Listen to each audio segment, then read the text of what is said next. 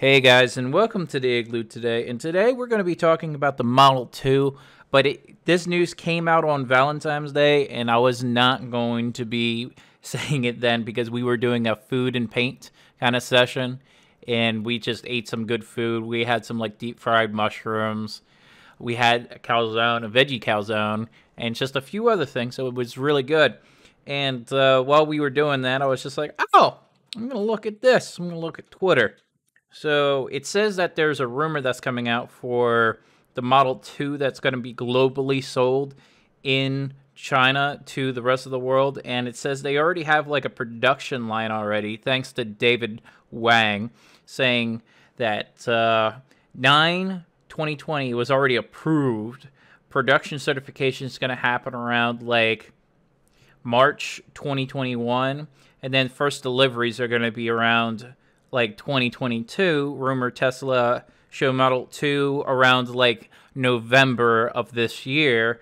And I was just like, oh yeah, this looks really good. And then it had like a little subduction to it, to the actual link to what was actually shared and bestowed. And I was just like, okay, this is a very nice rumor that I could actually see, because if it was like this type of design, like a two-door, and it was being made in China and distributed to the world, I was just like, okay, so a 25K car that's going to be announced later on this year is going to be tremendous, especially for the EV section alone. It's going to be like, all right, so that Chevy Spark that just came out, like, what was it, like a few days ago? Not even, like, maybe yesterday on Valentine's Day too, where it's like $43,000 or something for the starting cost for it, and then working its way down. I'm like, no, I don't want that. We're not even thinking of a dealership fee on top of it too. It's just like, no, I would never want to look for something, especially when I see this on the horizon. Like, I'm a big fan of the Cybertruck, and that's going to be one of my big things that I'm going to be investing in, especially, is having the Cybertruck, especially for having kids. So the next thing, especially for people that can't afford to have like a $40,000, $50,000, $70,000 truck, a $25,000 starting price sounds pretty good. Now, do I think that this $25,000 Tesla Model 2 is going to be like with long range 300 miles? No.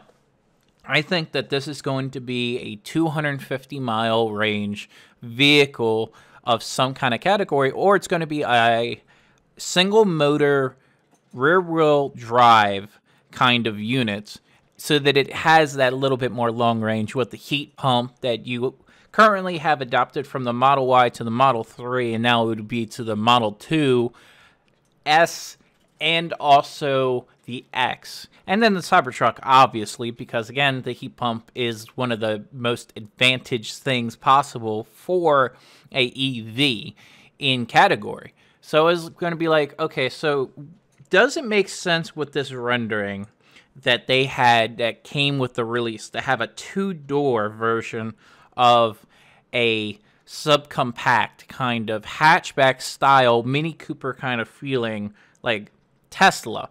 And I was just like, well, it can work, especially when you can like chop the front of the Tesla and then just shrink everything from the back, and then you would have like these subcompact seats, and then you would have like no space in the back.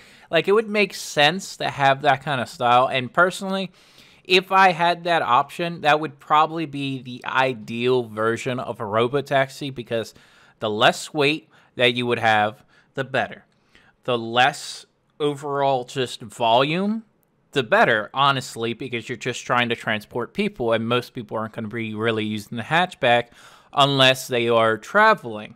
And not that many people are traveling right now, especially with everything going on. So maybe there might be some luggage things. Maybe it's just some small luggage. Maybe you need to put the seats down. Maybe that could work in that kind of category for to have this type of Tesla.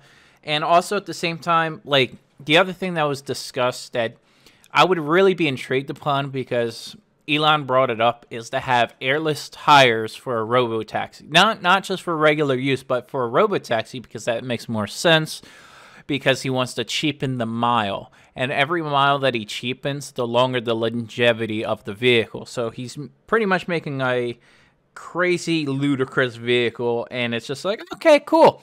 So one of the things that I have as a thought process is not only just for robotaxis, but also personal use, and then also for recreational use. What does this Model 2 offer in this category, in this leak process? Well, one thing that we do know is that they're going to have to be transported right now from China to America, because we don't have the factory space in Fremont, because Fremont's already packed to the gills already. Unless you like shut down all production lines, shut down the Model S line that just relaunched, that's going to be releasing vehicles this month in February to maybe like early March for like limited scale production again for the S and the X, you're going to be having just so much more that it's going to be needed, especially in the Fremont factory, because what they want to do is they want to have full body casting for the front, and then also the full body casting in the rear, and then structural batteries in the future. Do we know what site is going to be having the structural batteries in the first place? No. We don't know if it's going to be coming out of Shanghai or Berlin or Austin when it comes to the structural battery integrity before we get the 4680 cells. So again, it comes down to the point of, what can we expect?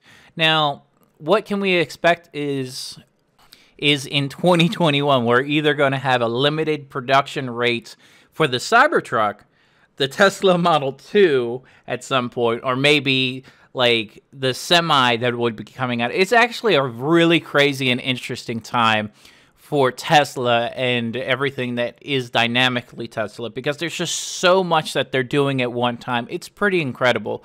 And then also, one final thing is that they're trying to improve the color and quality of their solar panels for their Tesla roof system. So we might be seeing more interesting options in the future with that. If you guys like this kind of content, please leave a like, leave a comment down below, and have a good one, guys.